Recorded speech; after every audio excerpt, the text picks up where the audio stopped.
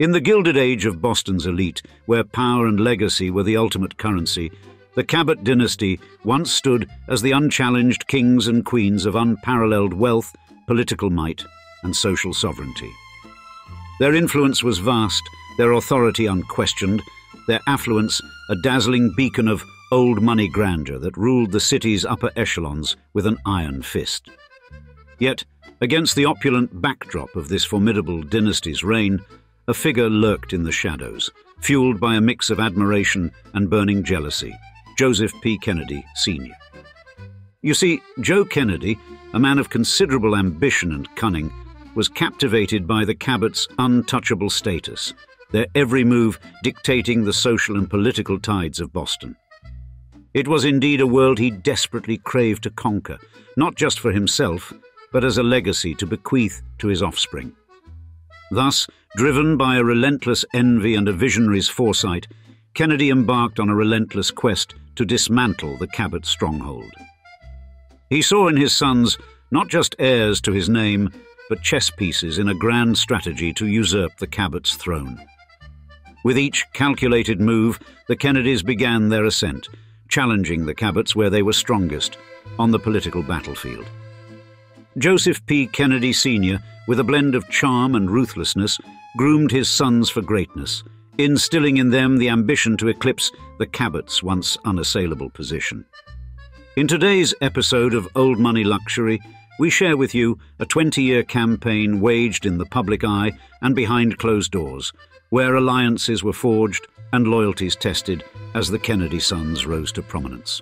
And the Cabot Dynasty's grip on Boston's elite slowly diminished, as we describe the old money family the Kennedys destroyed, the Cabot Family Dynasty.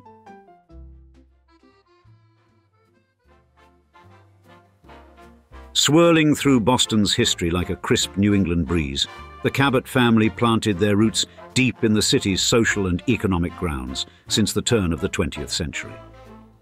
Dubbed as Boston Brahmins, the Cabots wove themselves into the very fabric of the city, blending a distinctive cocktail of finance, education, and philanthropy with a twist of Harvard University, Anglicanism, and the refined tastes of British American traditions. And in finance, the Cabots weren't just players, they were maestros. From their early days in the opium trade and privateering adventures, they laid the financial foundation that would steer Boston's economic ship for centuries. Thus, by the Roaring Twenties, they had their fingers in pies like the Beverly Cotton Manufactory and the Boston Manufacturing Company, not to mention the Cabot Corporation, painting them as pivotal figures in Boston's burgeoning industrial scene. But the Cabots' legacy didn't stop with dollars and cents. Their philanthropic pulse beat strongly through the veins of Boston's educational institutions. With hefty donations to Harvard, MIT, and the Massachusetts General Hospital, their generosity fed the minds and bodies of Bostonians. And the Cabot Family Charitable Trust and the Cabot Corporation Foundation sprinkled financial fairy dust across the arts, education, and health services, nurturing Boston's cultural and social landscape. Furthermore, owning landmarks and estates that dotted Boston's skyline, they etched their mark on the city's architectural history. For example, the Lewis Cabot estate, although now a whisper of the past, once stood an icon of Jacobean architecture with a landscape kissed by Frederick Law Olmsted's genius. And their real estate venture, Cabot, Cabot & Forbes, sculpted the city's face with iconic landmarks, weaving the Cabot name into Boston's urban facade. Still, the Cabot saga continued with ventures that stretched beyond the confines of real estate. Their inception of Cabot Corporation, under the watchful eyes of Godfrey and Samuel Cabot, marked a leap into carbon black production, fueling the automotive and printing industry's ascent. And their influence didn't wane as the curtains rose on the 1940s. The Cabot legacy, particularly through Henry Cabot Lodge Jr., wove its way through the fabric of American politics. You see, Lodge Jr., a scion of this storied family and the future political rival of none other than John F. Kennedy, took the Senate floor, upholding a tradition of public service that was synonymous with the Cabots and Lodges. Indeed, his tenure wasn't just a political appointment. It was a chapter in the family's storied history, embodying their long-standing influence and connections within the echelons of American politics. Furthermore, his journey, again like his future rival JFK, traversed the battlefields of World War II, before eventually ending in the diplomatic corridors of the United Nations, Vietnam, and the Vatican. However, before the Cabots could become a household name in one of America's oldest cities, Boston, they had to immigrate to what would become the United States, which is where we'll pick up in the next chapter.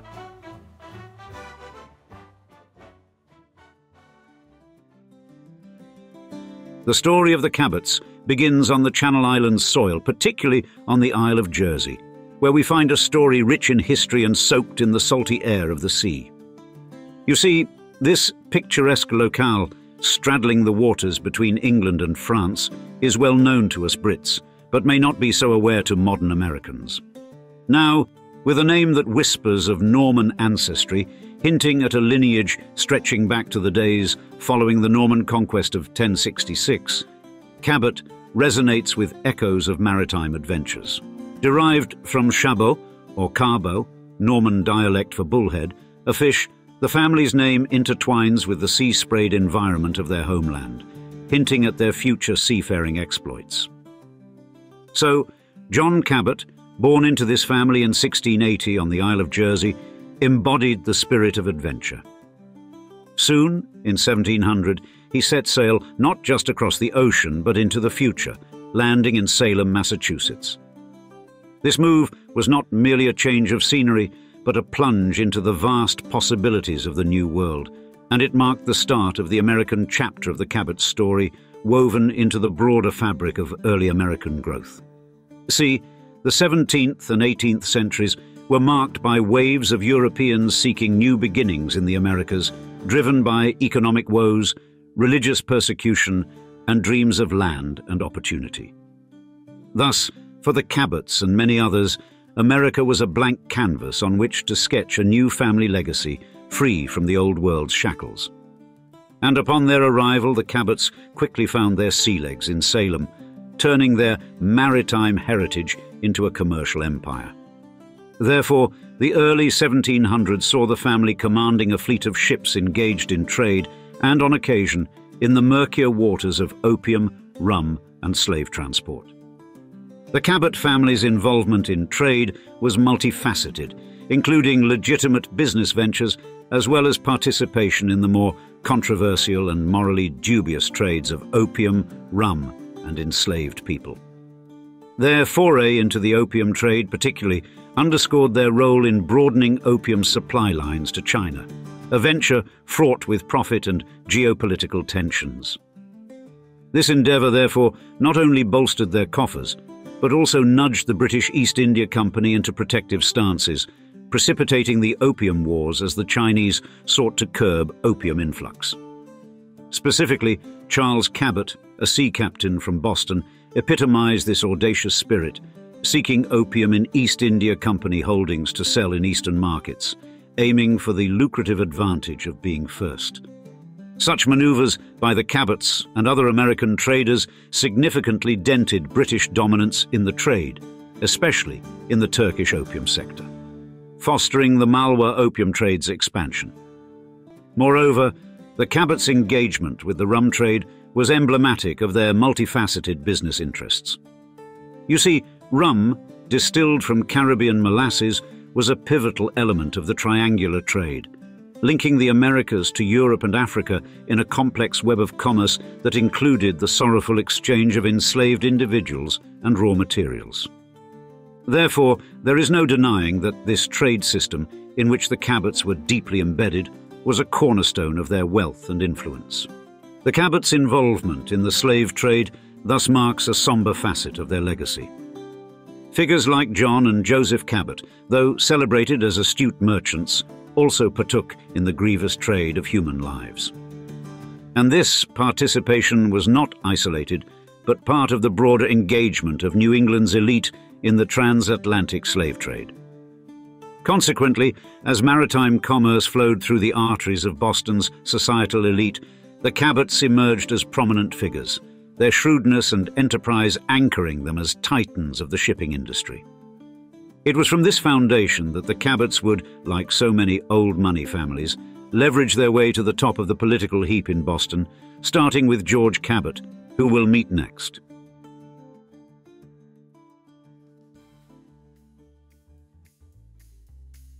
George Cabot's entry onto the political stage, born in 1752, marks a notable chapter in the Cabot family saga, and his journey further enriched the family's coffers, but his legacy is largely painted by his political endeavours.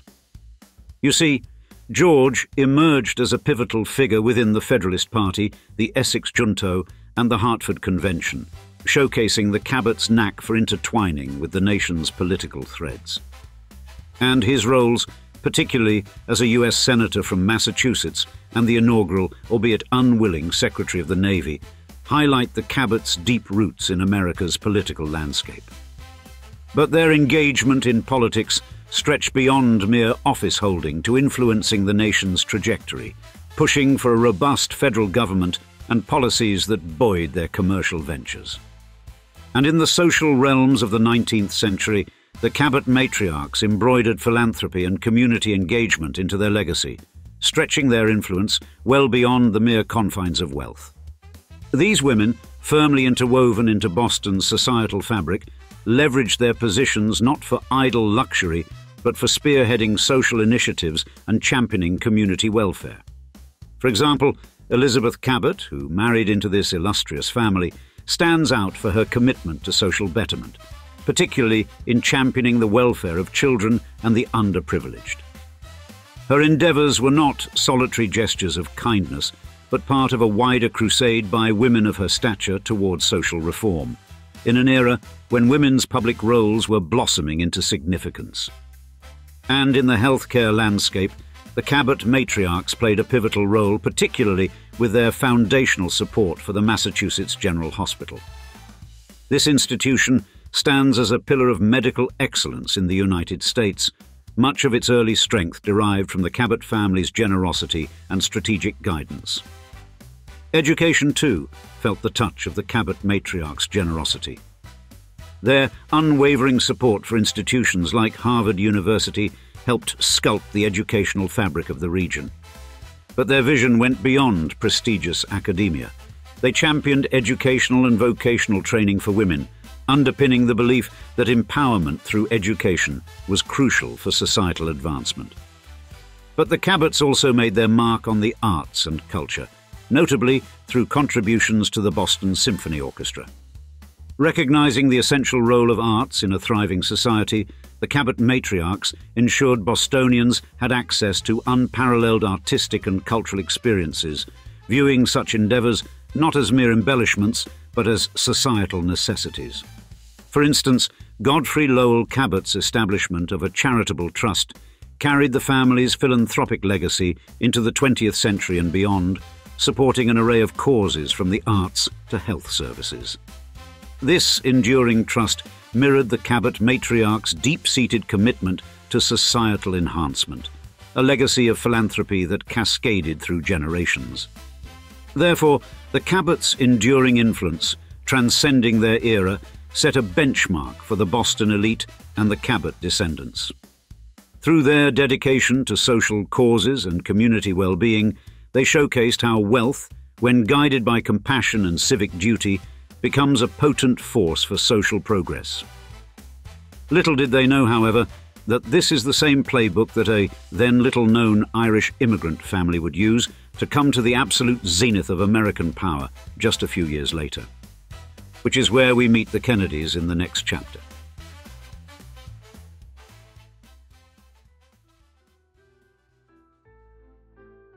At the dawn of the 20th century, Massachusetts became the arena for an unfolding rivalry that would etch its way into the political annals of the state, starring two formidable families, the Cabots and the Kennedys. And this rivalry was not just a matter of electoral contests. It represented the clash of two distinct societal forces.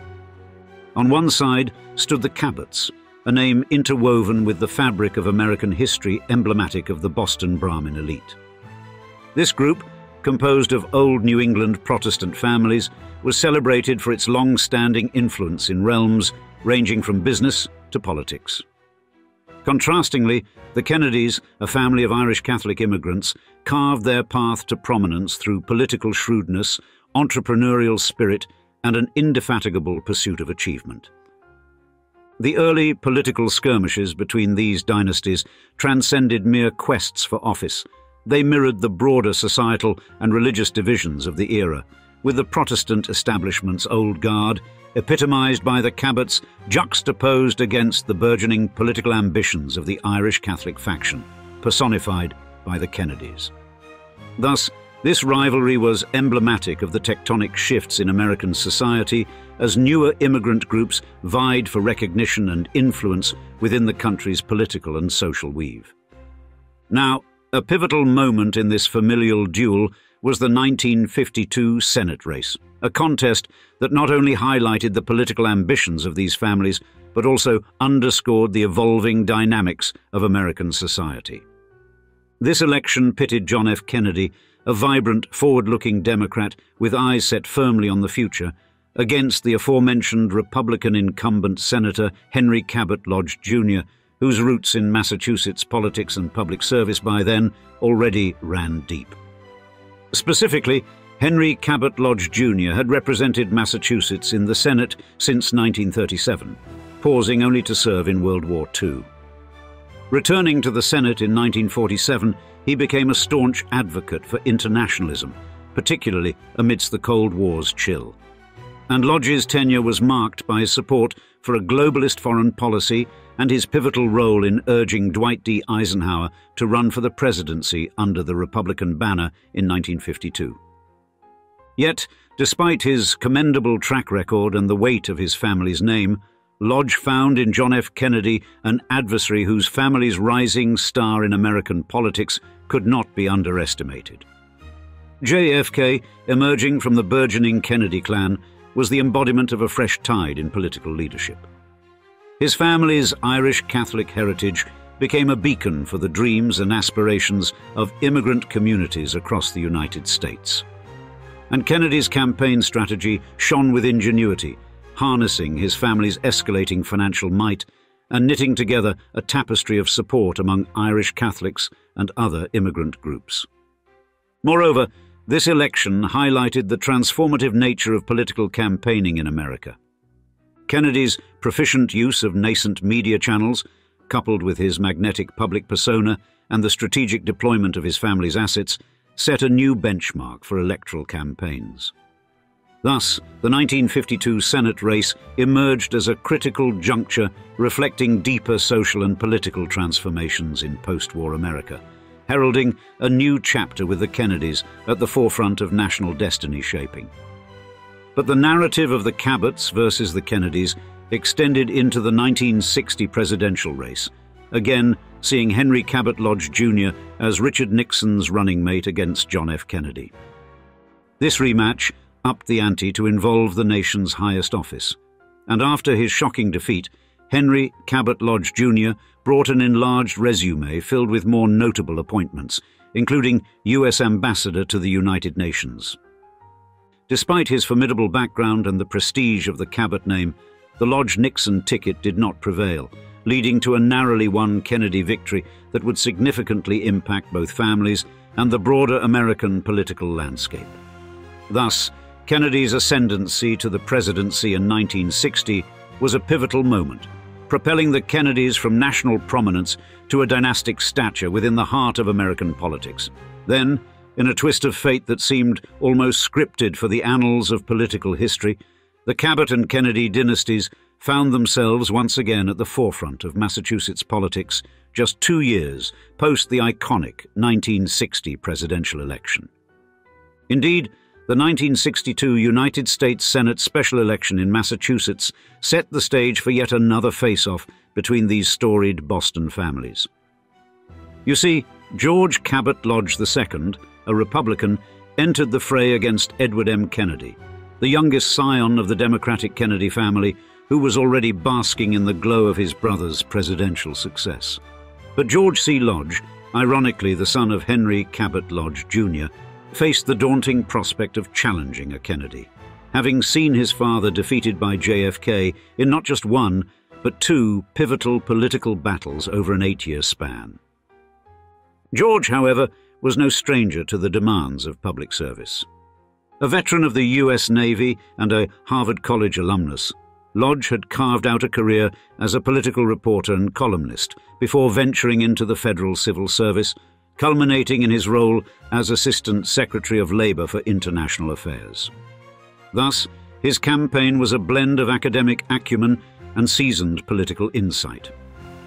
In the other corner, so to speak, Edward M. Ted Kennedy was thrust into the political limelight following his brother's vacating of the Senate seat for the presidency. And despite initial hesitations regarding his youth and relative inexperience, Ted Kennedy's campaign leveraged the Kennedy family's immense popularity and financial clout. His campaign's innovative tea parties, orchestrated by his mother, significantly bolstered his appeal, particularly among women voters. Therefore, the 1962 campaign trail was a spectacle of strategy and familial prestige. Lodge, conscious of his revered family background, steered clear of critiques centered on dynasty, instead positioning himself as a forward-thinking moderate Republican. Kennedy, meanwhile, tapped into the formidable Kennedy political machine, embarking on an exhaustive campaign tour across Massachusetts, aiming to reach voters in every corner of the state. However, despite Lodge's formidable efforts and political pedigree, the backdrop of the Cuban Missile Crisis and the soaring approval ratings of the Kennedy administration posed insurmountable challenges. Edward M. Kennedy emerged victorious, securing 55% of the vote to George Cabot Lodge's 41.85%, a win that not only extended the Kennedy political legacy, but also marked the third defeat of a Lodge by a Kennedy in less than a decade. The 1962 special elections reverberations were thus profound and lasting for both families and the broader American political landscape. Ted Kennedy's Senate career spanned nearly 5 decades, during which he championed significant legislation across civil rights, education and healthcare, cementing his legacy as one of America's most influential legislators. George C. Lodge, on the other hand, transitioned to an illustrious academic career, making notable contributions to international economic development as a respected professor at Harvard Business School. As the Kennedys navigated the highs and lows of their public journey, the Cabots pivoted, focusing their energies on business and philanthropy, thereby carving out a new niche for themselves in American society.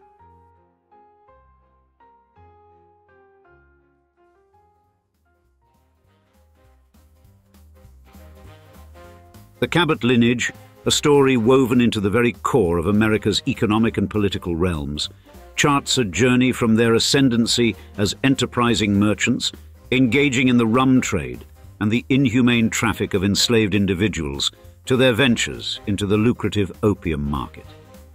Their prosperity and intricate network of connections propelled them to significant political heights, with figures like George Cabot steering the Federalist Party and the Hartford Convention. Marriages with other affluent Boston dynasties further solidified their position within the esteemed Brahmin class, a cadre of families wielding vast influence across Massachusetts and beyond. Yet, as the 1980s dawned, the tides of change swept across the United States. An era marked by economic upheaval, burgeoning social diversity and pivotal political shifts, it heralded the decline of manufacturing stalwarts and the rise of the tech and service sectors. Therefore, this period saw the American social fabric becoming increasingly variegated, with shifting immigration patterns altering the demographic landscape, especially in regions like New England. The political arena, too, was in flux, characterized by the ideological shifts of the Cold War's twilight and the neoliberal wave under Reagan's presidency, reshaping governance and public discourse.